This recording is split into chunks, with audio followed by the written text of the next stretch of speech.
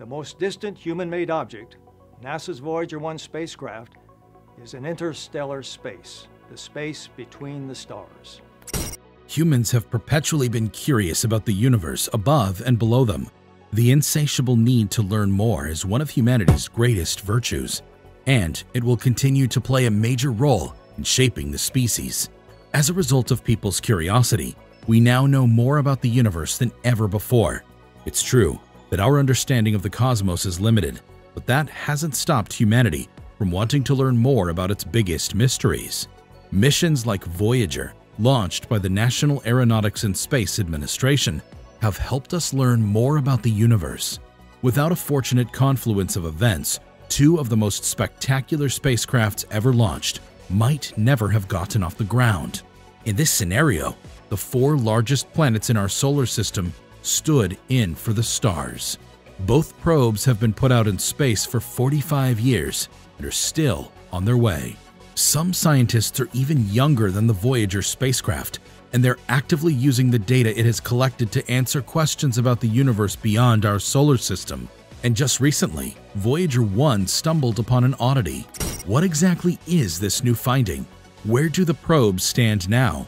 What difficulties might these spaceships encounter in the not-too-distant future? All of this will be revealed in today's video. Spending 45 years traveling through the solar system takes its toll on a spaceship. The Voyager 1 spacecraft, which was launched by NASA in 1977, has traveled further than ever before. It entered a region of space known as interstellar space in 2012 and is currently 14.5 billion miles, or 23.3 billion kilometers from home.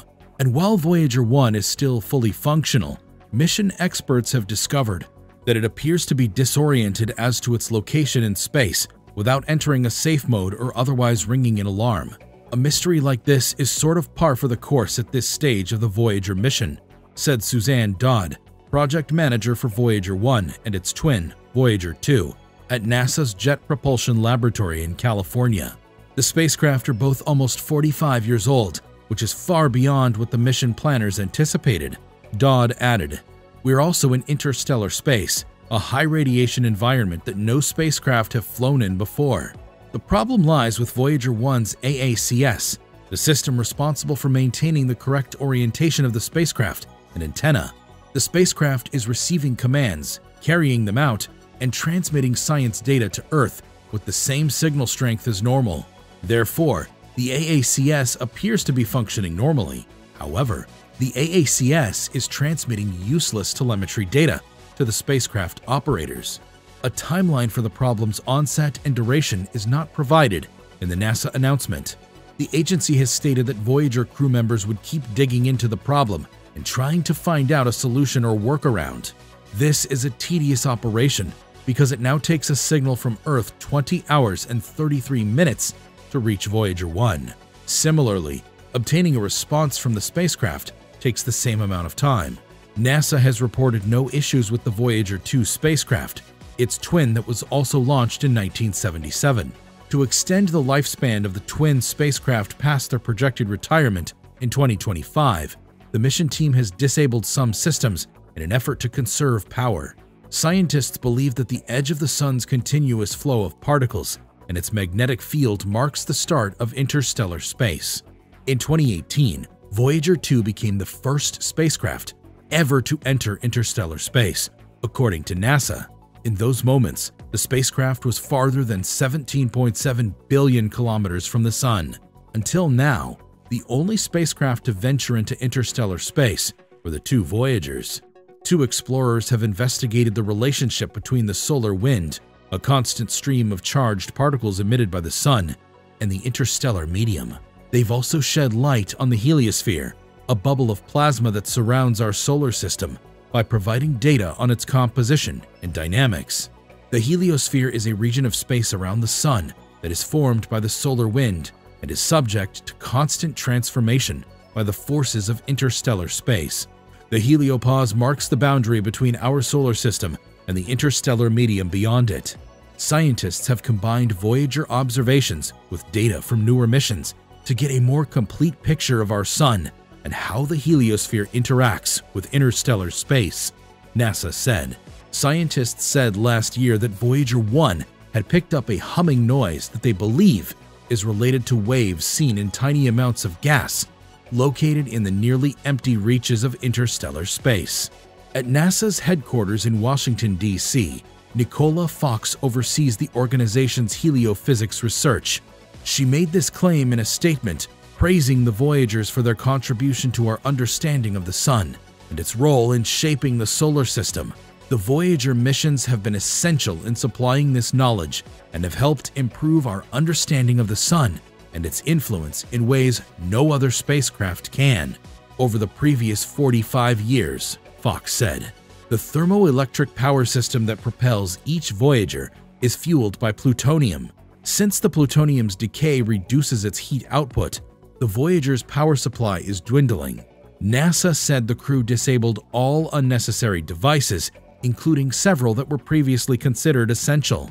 Among these are heaters that keep instruments from shutting down in the freezing space environment. The 5 instruments have had their heaters switched off since 2019, but the space agency says they are still functioning. Engineers at NASA are still baffled by the Voyager's ability to function in temperatures so much lower than their original specifications. The further away from Earth Voyager 1 travels, the more likely it is that strange things will start to happen to the spaceship. Spacecraft's AACS, or Attitude Articulation and Control System, is malfunctioning at the moment. The probe's high-gain antenna, which communicates with Earth, is pointed by this mechanism, which also controls the probe's orientation in space. According to the engineers, the AACS is functioning normally. NASA says the data it's sending back doesn't do a good job of describing the system's behavior. Data may appear to be arbitrarily produced or does not reflect any possible state the AACS could be in, NASA said in a statement. Besides that, Voyager 1 seems to be operating normally. NASA reports that it is gathering the scientific data it was designed to and is in contact with the engineering team, and the spacecraft hasn't gone into safe mode because of the AACS problem, in which most instruments are turned off and just the most crucial life support systems are prioritized. So, the group is moving on while attempting to figure out what's going on. Suzanne Dodd, project manager for Voyager 1 and 2 at NASA's Jet Propulsion Laboratory, said in a statement, "A puzzle like this is sort of par for the course at this stage of the Voyager mission. Both spaceships have been in operation for approximately 45 years, which is much longer than mission designers had anticipated. Also, we're in interstellar space, a high-radiation region where no spacecraft has ever flown. A software update may be the solution, or the crew of Voyager 1 could just get used to it. The crews of the Voyager are used to constantly shifting their routines in order to adapt to new situations. The nuclear batteries that power Voyager 1 and Voyager 2 are steadily degrading. Therefore, the spacecraft's power is decreasing with time. Multiple spacecraft systems have been disabled. However, the science instruments have remained operational. Theorists' models of the interaction between the heliosphere and the interstellar environment are becoming more complicated now that they have access to real field data from the Voyagers. According to Gary Zank, an astronomer at the University of Alabama in Huntsville, the sort of broad image is that our Sun exited from a hot, ionized region and entered a patchy, partly ionized sector in the galaxy. The hot region probably developed after a supernova, in which an ancient star or stars nearby exploded at the end of their lives, releasing immense amounts of energy and heating the surrounding area so much that electrons were stripped from the atoms. The rim of that area can be compared as a beach, complete with crashing waves and churning tides. When we enter such a chaotic region, magnetic fields get entangled and even reversed. In general, the observed turbulence is not like the smooth magnetic fields that theorists prefer to sketch, albeit the precise degree of turbulence depends on the method of observation. Little change in the field is seen at broad scales in the Voyager data, but there are considerable oscillations around the heliopause due to the heliosphere's effects on the interstellar medium. It is expected that the spacecraft will emerge from the turbulent shoals and encounter the pure interstellar magnetic field at some time. Or maybe you have the wrong idea. Some scientists still think the Voyagers are within the heliosphere. According to Len A. Fisk, a space plasma scientist at the University of Michigan and former NASA administrator, there's no reason for the magnetic fields in the heliosphere and the interstellar medium to have exactly the same orientation. Years ago, Fisk and George Glockler, a colleague at Michigan and a veteran Voyager mission scientist, began working on a model of the heliosphere that extended its edge by an additional 40 astronomical units. The Voyager's travels will continue even if their voices are utterly silenced. Voyager 1 will reach Proxima Centauri in 16,700 years, while Voyager 2 will do so 3,600 years later. After that, they'll keep going around and around the galaxy for millions of years. Intact or not, they'll continue floating around for a long time after our sun has died and the heliosphere has disintegrated, long after even our little pale blue dot has vanished. Perhaps they will be able to send a farewell message before they depart. It won't be broadcast over the airwaves, and even if it's heard, the listeners won't be human. The message is carried on another kind of vintage technology, 2 records, not your standard plastic version though. These have a copper core with a gold plating and an aluminum casing for protection. The so-called golden records include information about the home planet of the Voyagers in the form of photographs and audio recordings. There are 90 minutes of music, including Bach's Brandenburg Concerto No. 2 and Chuck Berry's Johnny B. Good, and images of children, dolphins, dancers, and sunsets. And there is a message from Jimmy Carter, who was the US president when the Voyagers were launched.